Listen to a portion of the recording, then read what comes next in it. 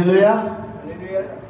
परमेश्वरलाई महिमा भएको आजको यो साप्ताहिक संगति वचनको सुरुवात गर्नुभन्दा अगाडि म तपाईको माझमा केही कुरा भन्न चाहन्छु।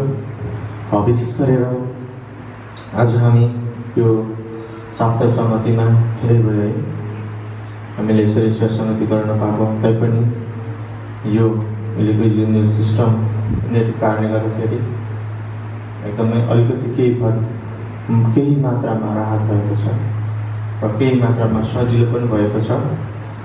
म आशा गर्छु जतिले हेर्दै हुनुहुन्छ हरेक व्यक्ति आशिष हुन्छ भनेर। र यो लकडाउनको समयमा है सेवा सङ्गति गर्न नपाउँदाखेरि र सेवा सङ्गतिमा रहन नपाउँदाखेरि एकदमै गाह्रो नै हुँदो रहेछ। एकदम धेरै चिन्ता अनि धेरै फिक्री है, अनि कस्तो के नभए जस्तो के नभए जस्तो सबै थोक भएर पनि केही नभए जस्तो है, अनि यस्तो हुँदो रहेछ। तैपनि बाइबलले भन्छ हर परिस्थितिमा परमेश्वरलाई धन्यवाद दिनुपर्छ भनेर। अनि धन्यवाद दिने पनि होइन एक दिन दुई दिन हुन्छ, अनि गाह्रो पर्छ जाँदो रहेछ है धन्यवाद दिने पनि है। लगभग एक महिनै भयो है, अनि धन्यवाद दिनु पनि कसरी के, किनकि तर बाइबलले भन्छ हर समयमा हर परिस्थितिमा धन्यवाद दियो भनेर। र एउटा पास्टरको हैसियतले होइन सेवा सङ्गतिमा होइन हामी आराधना सेवा सङ्गतिमा एकदमै विश्वासीलाई इन्करेज गरेर सङ्गति आउनुपर्छ प्रोत्साहन दिइरहने, अनि आउनुहोस् आइरहने विशेष जति तपाईँहरू हुनुहुन्छ आइरहनु हुने व्यक्तिहरूलाई पनि एकदमै निराश है सङ्गतिमा जाँदाखेरि के नभए जस्तो तर परमेश्वरलाई महिमा भएको हर परिस्थितिमा परमेश्वर के गर्नुपर्ने रहेछ धन्यवाद दिनुपर्ने रहेछ। र आज म विशेष गरी तपाईँको माझमा सतावटको विषयमा म सेयर गर्नेछु। र म 10देखि 15-20 मिनटको म सेयर गर्नेछु सतावटको विषयमा। र पहिला पनि म आफैले पनि स्वयंले पनि भन्दै गरेको जहिले तपाईँहरूलाई भनेको छु, एक विश्वास एक मण्डली हुनुपर्छ, हरेक विश्वासीले सङ्गति गर्नुपर्छ, हरेकले सेवा गर्नुपर्छ भनेर प्रायः जस्तो मैले तपाईँहरूको माझमा जहिले पनि हाम्रो मण्डलीको थिम छ हामीले गर्नुपर्छ भनेर भनिरहने व्यक्ति। र जसै मैले प्रार्थना गर्दै गएँ अनि होइन प्रभु यो के हो एकदमै गाह्रो भयो एउटा सेवा सङ्गति गर्न नपाउनु भनेर होइन। साथीहरूले पनि धेरै खाइ सङ्गति गर्न जानु पाइन्छ, जहिले पनि सङ्गति भने त्यस्तै अब त चस्पन के जान्छ भनेर धेरै होइन निराश कुराहरू बोलिदिने, अनि साथीहरूसँग पनि धेरै नहुने, एकदमै गाह्रो रोल्ने एक्लो भए जस्तो, अनि के नभए जस्तो हुने। यो अवस्थामा म तपाईँको माझमा एउटा उत्साह दिन चाहन्छु कि होइन अब त कति मानिसहरूले भन्ने गर्छ अब चर्च पनि बन्द भयो सबै भयो एकदम ठिक पऱ्यो एकदमै आराम भइरहेछ भनिरहेको होला। तर सङ्गति परमेश्वरको जनप्रिय भन्ने तपाईँहरू हाम्रो सङ्गति कहिले पनि रोकिँदैन। अहिलेको हामी यो चर्च भवनमा यहाँनिर हुन्छ, यहाँनिर अब तपाईँको सही 150 पहिला हामी सबैसँग सङ्गति गर्थ्यौँ, 200 सङ्गति गर्थ्यौँ। अहिले अब छन् एउटा मण्डली थियो भने अब हरेक व्यक्ति नै मण्डली भएको छ, हरेक होस्टेलबाट सङ्गति भइरहेको छ भने कतिवटा मण्डली भएर गयो होला त है, कति मण्डली भएर गयो होला। हरेक व्यक्तिले होइन आफ्नो घरमा पहिला अहिले सङ्गति भइरहेको छ, हरेकको घरमा प्रार्थना सङ्गति भइरहेको छ। हालेलुया। यसले गर्दाखेरि अनि झन् बढेर गयो सङ्गति घरमा होस्टेलमा अहिले भइरहेको छ। व्यक्तिमा नि भेटघाट नपाए तापनि तपाईँले हामी आशा छ तपाईँले घरकोमा सङ्गति गर्दै हुनुहुन्छ। आउनुहोस् हामी यहाँनिर वचनकोमा पनि हामी हेर्छौँ सतावट। जसरी पहिला यसुका चेलाहरूमा प्रेमको पुस्तक हामी पाउँछौँ, अनि कुर्तीको पुस्तक हामी पाउँछौँ, र यसुको हामीले न्याकराटमा यसुको चेलाको जीवन हामी हेर्छौँ, र इतिहासलाई हेर्छौँ भने पनि यसुको चेलाहरू परमेश्वरको चेलाहरूलाई सतावट नआएको कहिले पनि छैन। सतावट धेरै आइरहन्छ। ती सतावटको बावजुद सतावट आइसके पछाडि जब मानिसहरूले यसकोलाई साँचो हृदयले आराधना गर्छन् प्रार्थना गर्छन् अनि परमेश्वरको शक्तिशाली कामले भएको छ। हामी हेर्छौँ हाम्रो इतिहास, तपाईँले इतिहासलाई याद गर्नुहोस्।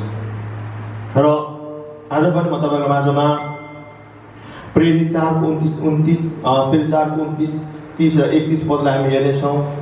सतावटको विषयमा सतावट।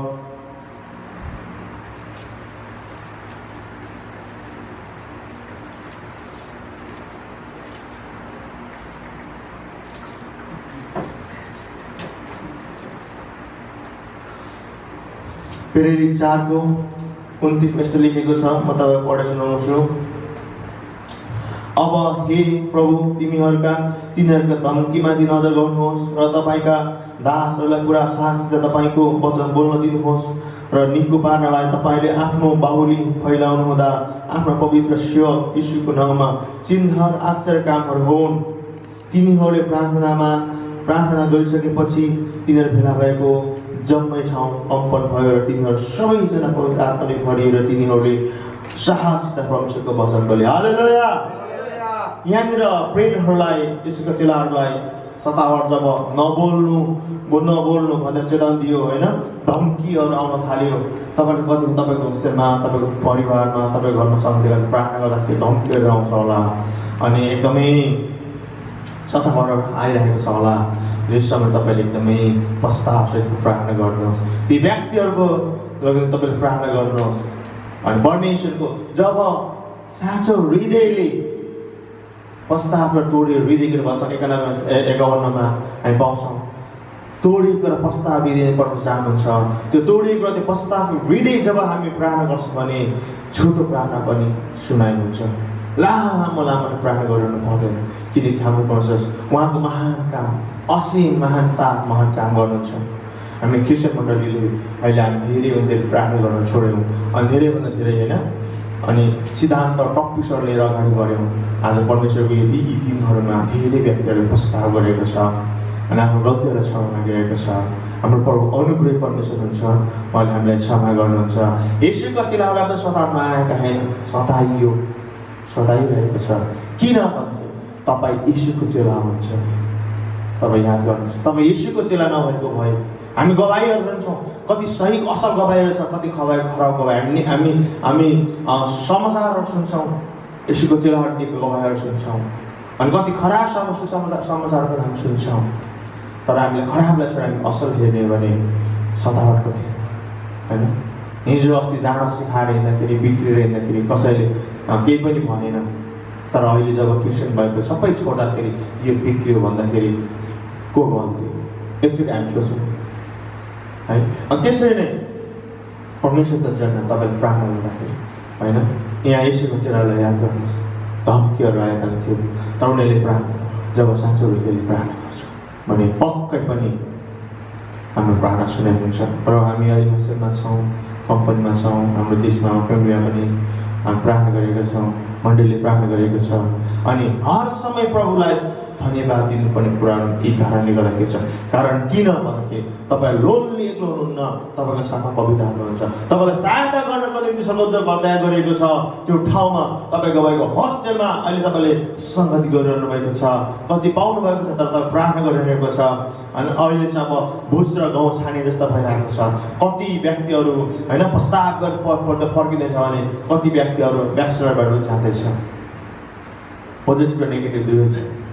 यो समय कति अगुवाहरूले कति अग्रजहरूले प्रार्थना नगरिकन बसिरहेको आफ्नो ठाउँमा छ होला, तर तपाईँहरू हामी चाहिँ प्रार्थना गर्दै अगाडि बढौँ। हालेलुया।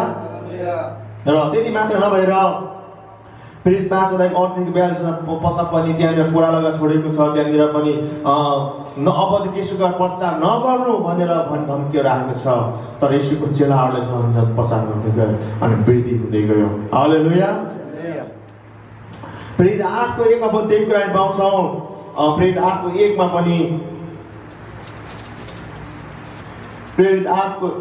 पनि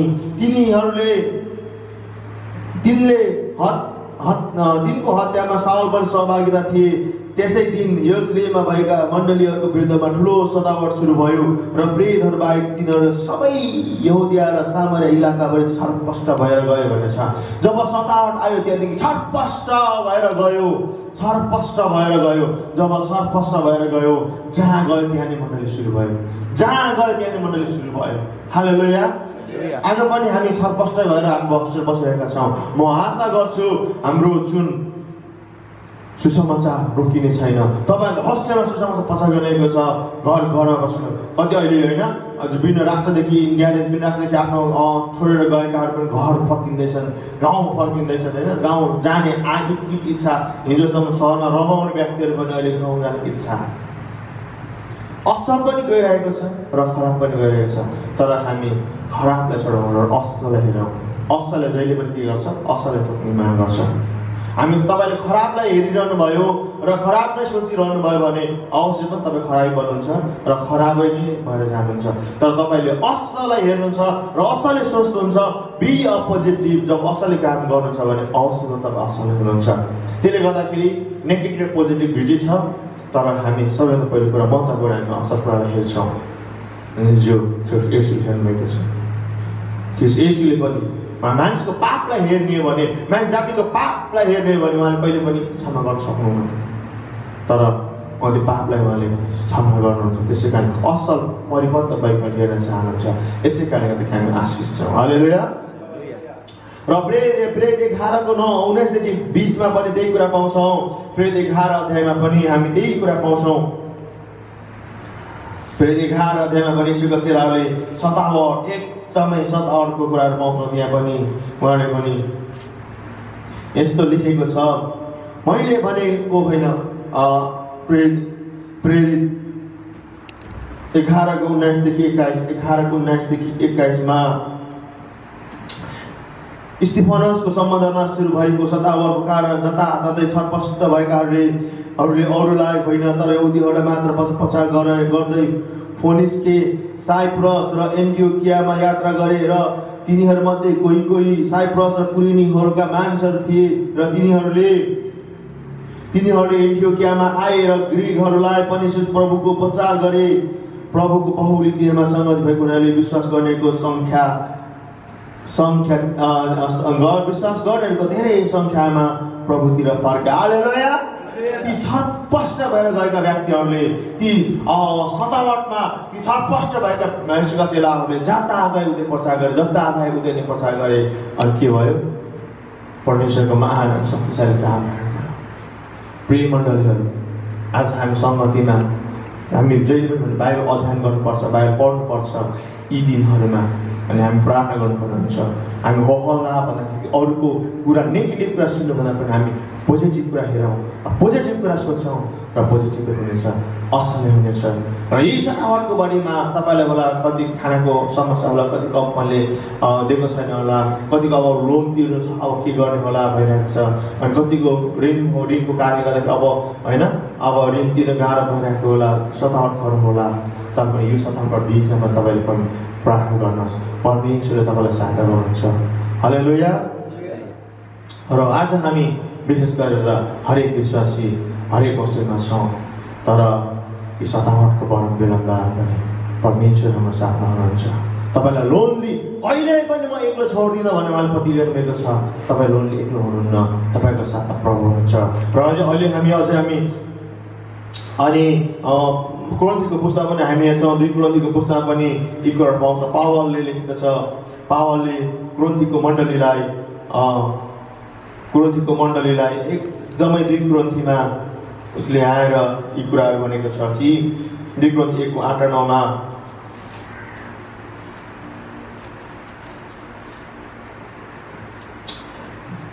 भाइहरू, तिमीहरूले एसियामा भोगेको दुःखको विषयमा तिमीहरूले अज्ञात रहौ भन्ने हामी चाहँदैनौँ, किनभने हामी सहनु नसक्ने किसिमले यति साह्रो मिचिएका थियौँ कि जीवनदेखि हामीले हरेस खाइसकेका थियौँ।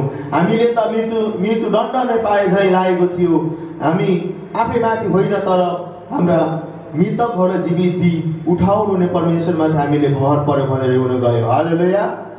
किन भन्दाखेरि हामी मृतकहरूलाई जीवित पार्नु यसमाथि भर परौँ भनेर। अनि यहाँनिर पावलले आफ्नो दुःखको बारेमा, आफ्नो सतावटको बारेमा, यति सतावट भोग्यौँ, यति सतावट पायौँ, हामी त मरे जस्तै भएका थियौँ। तर ख्रिस्ट येशूको बारेमा उहाँले अझ उत्साह दिएर भनेको छ। तर ख्रिस्ट येशूले जो हामी आफैमाथि होइन तर मृतकलाई जीवित दिई उठाउनु हुने परमेश्वरमाथि हामीले भर पर्यो। मृतकहरूलाई जीवित पार्नु हुने येशूमाथि हामीले भर पर्नु भनेको छ। आज हाम्रो पनि आशा, हाम्रो भरोसा ख्रिस्ट येशू मात्र छ। अनि यी समयमा यो अहिले जुन कोरोना लकडाउनको समयमा होइन, तपाईँ एकदमै निराश नहुनु, चिन्ता नहुनु। मलाई निराश त हुन्छ, हामी हरेक मानिसहरू हौँ, हामी मानिसहरू हौँ। तर मैले 12 भनेको लेखेको छु, यी विपत्ति त सुरुवात मात्र हो। बाइबलमा लेखेको विपत्ति मान्दैन। हामीले यी विपत्ति त सहन सक्दैन भने एउटा ठुल्ठुलो विपत्तिहरू कस्तो होला, भयानक कता जान्छ। त्यस कारण बाइबल हामी हेर्छौँ र हामी एक उत्साह दिन्छौँ होइन, एक अर्कालाई उत्साह दिने गर्छौँ, किनकि हामी पोजिटिभ कुरा हामी हेर्छौँ। नेगेटिभ होइन। हामी मर्यो, यति मर्यो, उति मर्यो, यति मरेको कुरा हामी सुन्छौँ। तपाईँहरूले सुनिरहनु भएको छ होइन, यतिजना मान्छे मर्यो, यतिलाई भेट्यो, अरे यति निको भयो भनेको कहिले सुन्नु भएको छ? निको हुनेको सङ्ख्या धेरै छ कि मर्नेहरूको सङ्ख्या धेरै छ? याद गर्नुहोस्, निको हुनेको सङ्ख्या धेरै छ। त्यसले गर्दाखेरि असफल हुन्छ। मर्नेको सङ्ख्याभन्दा निको हुनेको सङ्ख्या धेरै छ। त्यसले गर्दाखेरि हामी आशा गर्छौँ, हामी प्रार्थना गरौँ ती डक्टरको निम्ति, ती हरेक जातिको निम्ति, अनि ती पुलिस प्रशासनहरूको निम्ति, राजनीतिको दलको निम्ति। यो समय राति गरेर समय, यो समय हामीले उत्साह छैन। निको भएको व्यक्तिले हेर्नु, यति मर्यो, उति मर्यो, यतिलाई लाग्यो, लाग्न त लाग्यो, कतिलाई लाग्यो, तर निको भएको पनि हेर्नुहोस् त, सबैभन्दा धेरै निको भएको छ। हालेलुया। थोरै मात्रामा हो। यसले गर्दाखेरि हामी पोजिटिभ कुरालाई हामी हेरौँ, पोजिटिभ कुरा सोच्छौँ, पोजिटिभ कुरालाई हामी गर्छौँ। निको भएको व्यक्तिहरू पनि छ र निको भइरहेको छ। र त्यसले गर्दाखेरि जब हामी पोजिटिभ गर्छ, हामी ला ला ला ला ला लाले सिद्धिन्छ। त्यसले गर्दाखेरि यीशु ख्रिस्टका चेलाहरूले हामीले हर्षण धन्यवाद दिनुपर्ने कारण थियो, किनकि हामीसँग देखे तपाईँ टाढो हुनुहुन्न, तपाईँको साथमा यीशु हुनुहुन्छ। म आशा गरेको छु तपाईँको अहिले होस्टेलै, तपाईँको कोठा नै, तपाईँको रुम नै अहिले तपाईँको मण्डली भएको छ। तपाईँ त्यो ठाउँमा सङ्गति गर्दै हुनुहुन्छ जहाँ तपाईँले प्रार्थना गर्नु। हिजोसम्म सङ्गति गर्ने कुरा नगर्ने गाह्रो छ। अहिले तपाईँले प्रार्थना गरिदिनुभएको ठाउँमा अवश्य पनि तपाईँको त्यो चेन्ज आउनेछ। अनि अहिले हामी 2 कोरिन्थी 12को 7 देखि 10 पदलाई पनि हामी हेर्छौँ। 2 कोरिन्थी 12को 7 देखि 10 पदलाई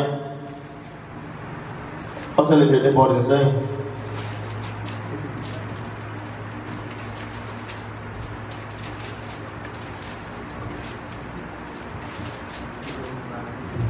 दुई कोरिन्थी 12:7 पढ्न सिकेको छ। तर प्रशस्त प्रकाशहरूको कारण घमण्डले म व्रता नबुलु भनेर मलाई सताउन र घमण्डबाट रोक्नलाई शैतानको दूत अर्थात् एउटा काँडो मेरो शरीरमा दियो। आमेन। 7, 8, 9, 10 पद पनि हो। ल 8 पद, यो मबाट हटोस् भनेर मैले 3 पल्ट प्रभुसित बिन्ती गरेँ, तर मलाई उहाँले भन्नुभयो, मेरो अनुग्रह तेरो निम्ति पर्याप्त छ, किनभने मेरो शक्ति दुर्लभतामा नै सिद्ध हुन्छ। यसकारण ख्रिस्टको शक्ति ममा बास गरोस् भनेर म बरु मेरो दुर्लभतामा बढी खुसी साथ गर्व गर्नेछु। 10 पद, यसकारण ख्रिस्टको खातिर दुर्लभताहरूमा, बदनामीहरूमा, कठिनाइहरूमा, सतावटहरूमा, आपदहरूमा म सन्तुष्ट रहन्छु, किनकि जब म दुर्लभ छु तब म शक्तिशाली छु। हालेलुया। यहाँनिर पावलले यहाँनिर आफ्नो दुर्बलताको विषयमा, सतावटको विषयमा यहाँनिर पावलले भनेको छ होइन। उसको जीवनमा त्यस्तो थियो। अहिले हाम्रो पनि, हाम्रो परमेश्वरले अहिले यो भनौँ न, यो कोरोना अहिले हाम्रो निम्ति संसारको एउटा चेस्टको जस्तो भएको छ होइन। यसले कसैलाई छोडेको छैन। अनि न धनी, पहिला भूकम्पले गर्दाखेरि धनीहरू पनि रोडमा सुत्नु परेको थियो। जतिसुकै मै भने धनीहरूले पनि घर छोडेर बाहिर टाउनमा एकचोटि सुत्नु परेको थियो भने अहिलेको स्थिति जतिसुकै मै भन्ने भए तापनि रोगले छोडेको छैन भनेपछि कस्तो स्थिति आइरहेको छ, भयानक स्थिति होइन, एकदमै आइरहेको छ। अनि यी दिनहरूमा पावलले भन्छ, मैले 10 पल्टमा जोड दिन्छु, कि यसकारण ख्रीष्टको खातिर दुर्बलताहरूमा, बदनामीहरूमा, कठिनाइहरूमा, सताहटहरूमा, आपदहरूमा म सन्तुष्ट रहन्छु, किनकि जब म दुर्बल हुन्छु तब म शक्तिमा हुन्छु। जब हामी कमजोर हुन्छ यसैकारण हामी प्रार्थना गरौँ, पश्चातापसहितको प्रार्थना गरौँ। हाम्रो प्रार्थना परमेश्वरले सुन्नुहुन्छ र यो सताहटको समयमा यो संसारलाई एक त तपाईँको लागि मात्र होइन, मेरो लागि मात्र होइन, हरेक धर्म अनि हरेक जाति अनि हरेक व्यक्तिको लागि सताहट आएको छ। यो सताहटको समयमा तपाईँ र हामी परमेश्वरले प्रार्थना गरौँ, पश्चातापसहितको ती व्यक्तिहरूको निम्ति पश्चातापसहितको प्रार्थना गरौँ। अवश्य पनि हाम्रो प्रार्थना सुन्नुहुन्छ। तपाईँले घन्टौँ प्रार्थना गर्नु समय बिताउन सक्नुहुन्न होला, तर केही समय आंशिक तपाईँले प्रार्थना गरौँ। यो प्रार्थना हृदयदेखि गरेका प्रार्थना परमेश्वरले सुन्नुहुन्छ। हालेलुया, हालेलुया। शक्तिमा प्रकट हुनेछ। अघि हामी प्रेरितको पुस्तामा लिएर जब उनीहरूले जब त्यो सताहटको मामले प्रार्थना गरेर शक्ति साथ प्रकट भयो, यीशुको चेलाहरूले शक्तिशाली महान काम गर्नुभयो। अनि कति व्यक्तिहरू अब अहिले हस्पिटल जानु डराइरहेको छ, एकदम हस्पिटल जानु डराएको छ, त्यो ठाउँमा त्यो व्यक्ति तपाईँले प्रार्थना गर्नुहोस्, परमेश्वरको महान काम आशापूर्ण काम त्यहाँ हुनेछ। हामी आशा गर्छौँ, किनकि सताहटको समयमा नै परमेश्वरको हामी दुर्बलतामा नै परमेश्वरले के गर्नु पावलले हामीले सिकाएको छ। मेरो दुर्बलतामा हाम्रो शक्ति छ। हाम्रो अहिले एकदम छ, हामी सङ्गतिमा भेटघाट छैन भएको छैन, हाम्रो साथीभाइहरू भेटघाट गर्नु भएको छैन, परिवारसँग भेटघाट गर्नु भएको छैन, तर पनि हाम्रो यससँग रोक्न कसैले सक्दैन। हालेलुया, हालेलुया। संसारको कुनै पनि कुनाले यससँग रोक्न सक्दैन। जहाँ जस्तोसँग तपाईँले अहिले कोरोनाले कारणले गर्दाखेरि मैले मेरो पर भेट्न पाएको छैन, मैले तपाईँहरूलाई भेट्न पाएको छैन, आफ्नो आफन्तलाई भेटघाट गर्न पाएको छैन होला, अनि कसैले कसैको फोनमा भेटघाट गर्न पाएको छ, जस्ट फोनमा कुरा मात्रै भइरहेको भेटघाट पाएको छैन। तर किनकि रोकिएको छ पुलिस हरेक बाटोमा होइन, पुलिस पछि रोकिरहेको छ, जान आउजात एकदमै रोकिरहेको छ। तर हामीलाई येशूसँग संगति गर्न, येशूसँग बातचित गर्न कसैले रोक्न सक्छ र? हालेलुया, हालेलुया। कसैले रोक्न सकेन येशूसँग। यसैले प्रार्थनामा उहाँसँग समय बिताउँछौँ, उहाँसँग आराधनामा उहाँसँग बातचित गर्छौँ, त्यो कसैले पनि रोक्न सक्दैन। प्रिय मण्डलीहरू, तपाईँ निराश नहुन, सङ्गत आउन पाइन भनेर, तर तपाईँले यो विषयमा तपाईँले प्रार्थना गर्नु, प्रभुको उपस्थिति मसँग छ, उहाँसँग बातचित गर्नको निम्ति कसैले पनि तपाईँले हामी रोक्न सक्दैन। दुई वा तीनजना भेलामा त्यो साथ हुन्छ भनेको छ। आज तपाईँ हाम्रो साथमा हुनुहुन्छ, तपाईँको साथ हुनुहुन्छ, तपाईँको होस्टेलमा, तपाईँको रुममा तपाईँसँग हुनुहुन्छ। त्यसै कारणले येशूसँग कसैले रोक्न सक्दैन। न पहिला रोक्न सकेको थियो, न अहिले रोक्न सक्छ, न आउने दिनमा रोक्न सक्छ, कसैले पनि रोक्न सक्दैन येशूसँगको सम्बन्ध। किनकि जो उहाँले प्रेम गर्नुभएको छ, कसैले पनि। अनि येशूका चेलाहरूले पनि त्यो कुरा बुझेको कारणले गर्दाखेरि सदा उनीहरू कहाँ लखेट्यो, कता पुग्यो उतै नै मण्डली पनि, जहाँ गयो उतै नै मण्डली सुरु गर्यो। अन्त विश्वमा अहिले पनि हामी प्रार्थना गरौँ होइन। त हामी हेरिरहेका छौँ युट्युबहरूमा, फेसबुकहरूमा येशूको चेलाले कसरी प्रचार गर्दैछ। हामी बियो जहिले पनि पोजिटिभलाई हेऱ्यौँ, मर्यो मर्यो मर्यो भनेन, बाँच्यो बाँच्यो बाँच्यो, यति बाँच्यो उति बाँचेको अपडेट हामी गरौँ, यति निको भयो होइन। मलेसियामा 5000+ कोरोना लागेको छैन, कति 66 भन्दा धेरै अहिले अहिलेको अपडेटसम्ममा डेट भइसक्यो, मरिसक्यो भने 3000 भन्दा जति त निको भएको छ नि।